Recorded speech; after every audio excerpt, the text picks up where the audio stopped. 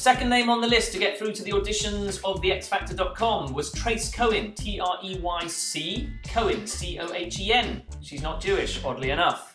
But she'll get the Jewish vote, because she's going to get my vote as well, and I'm not Jewish.